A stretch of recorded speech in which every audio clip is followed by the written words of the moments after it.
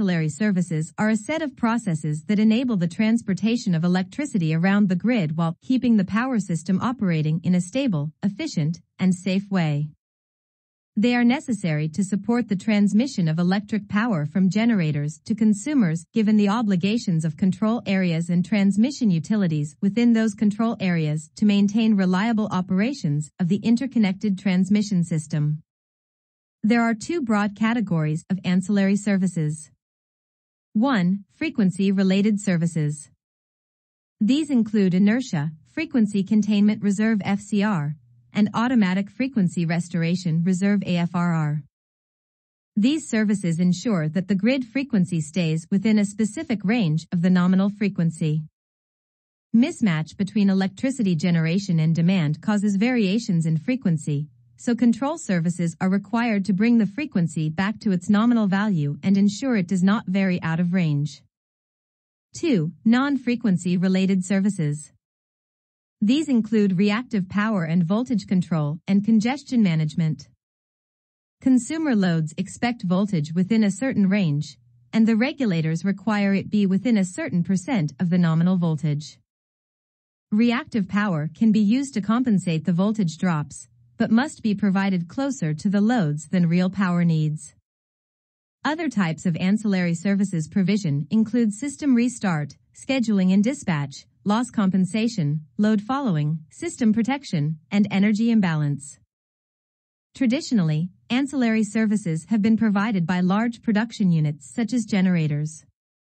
With the integration of more intermittent generation and the development of smart grid technologies, the provision of ancillary services is extended to smaller distributed generation and consumption units.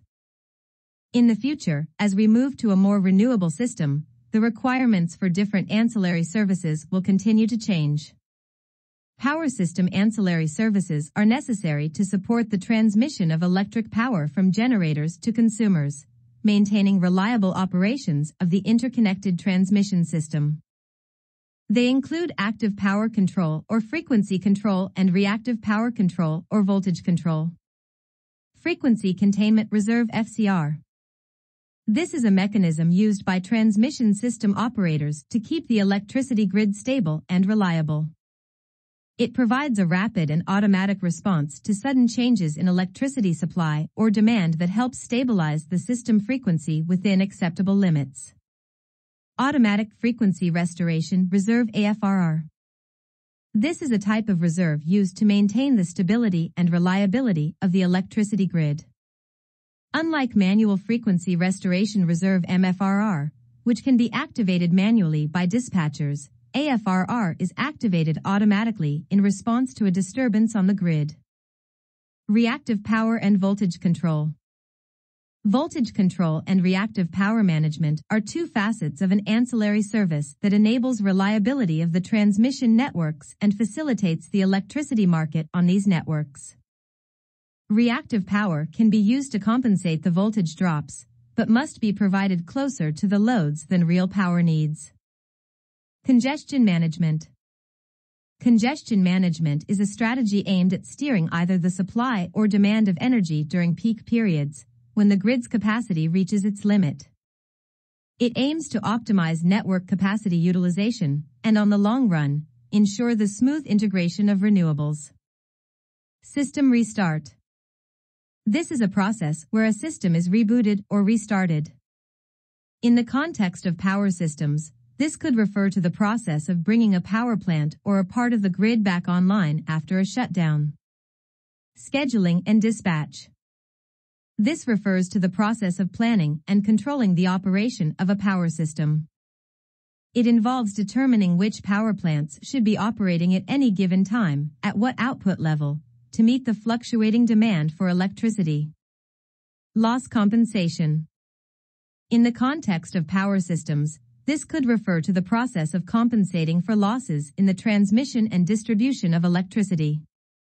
However, the term is also used in legal contexts to refer to compensatory damages awarded in lawsuits to compensate for damages, injury, or another incurred loss.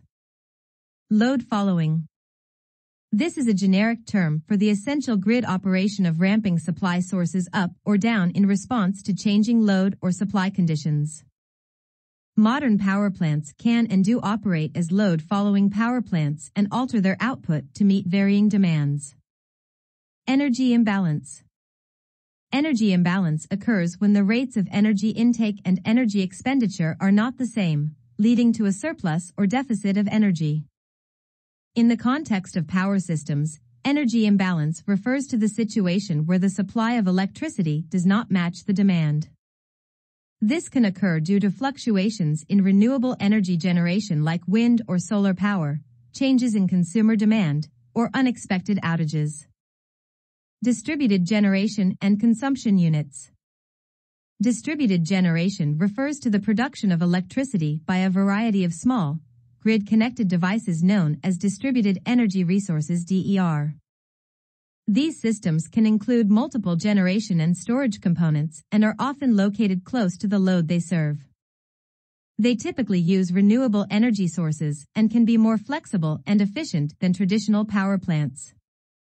Efficient consumption systems (SCU) consist of at least one generation unit and a consumption unit directly connected with each other through a private network, without third parties' access, and directly or indirectly connected to the public grid.